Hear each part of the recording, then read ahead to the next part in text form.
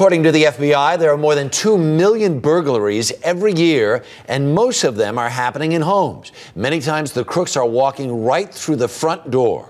Our early show consumer correspondent Susan Koeppen is here with more on that. Good morning. Good morning, Harry. Here's what you need to know about break-ins. Most happen during the day. The front door is the #1 point of entry for thieves, and unfortunately, most of us don't do a good job of securing our homes. It can happen any day, anytime.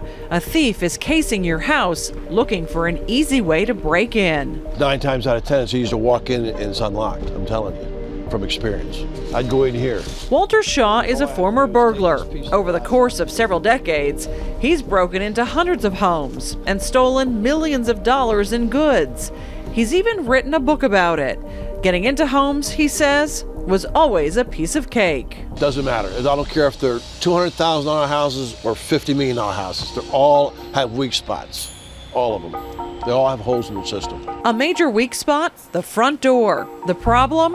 Homeowners often leave them unlocked, or the locks they do have just aren't enough to keep a crook out. What's kind of common is I'll walk up, of course, knock and see if you're home. Once you're not home, it's just a matter of standing back and boom, and they kick the front door in, and then they're in your home. And they can do that very quickly. Larry Karch is with State Farm Insurance Company. We went to the company's research lab outside Chicago to see just how easy it is to break in a door and what homeowners can do about it. First of all, this is probably one of the most common areas when a door is kicked in. It's going to break at the strike plate. And there's a reason for that. You'll notice that this wood isn't very thick, and they use very short screws at this area. There's not very much holding that door in one place. Karch recommends replacing those short screws with longer 3-inch screws, an inexpensive fix. If you use a longer 3-inch screw, that 3-inch screw attached to the structure of the building. Now you have to kick in the building practically to break into the door.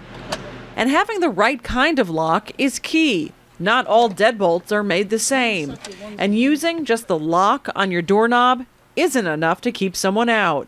2 more inches. This device simulates the weight of a crook, using his body to bust through a locked door. It's easy to get in. Even using a crowbar and slight pressure, Pushing it like that. we were able to pop open a locked door. Do you think most people would think that they were secure with what they had? Unfortunately, you're right. Most people do feel like they're secure with this. And some people don't even have the deadbolt. They just have the latch bolt or the doorknob type of lock.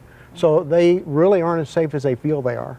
Karch says all doors should have grade 1 deadbolts. And for added protection, reinforce your doors with metal plates that attach near the locks and along the door jamb. Watch what happens now with this device on our reinforced door. With top-notch locks, the door doesn't budge. You would check to see if the door's open here. Walter Shaw says homeowners need to think about guys like him and do a better job of protecting their homes. When they buy a house or they're setting up a house, they don't think about being burglarized. They always think it's going to be the next door neighbor or somebody down the street. That couldn't happen to me. And that's when it does happen to you. And moral of the story, you need locks. Lots of them, and good ones, Harry. You know, I've had my home broken into back in the day, and it really was just a crowbar. There was no serious lockage on the front door. I think they popped in there in 2 seconds. Yeah. There's nothing to it. It can have in less than 10 seconds. I, being this pregnant, was able to use a crowbar and pop a door open. Pop a door open. Okay, we have some equipment over here. Take a look at this.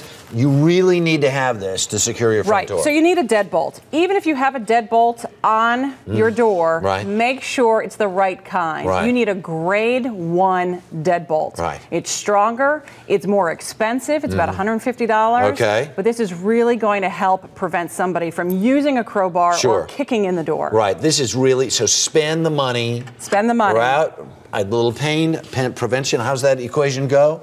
Right? Oh, God. Penny wise, pound foolish. There you go. And, you know, when you're at the store, make sure you look on the box and it says grade 1. Grade 1. All right. Now, what is this here? So this is something called door jamb armor. You should have a deadbolt on here as well. I want to point that out. Sure.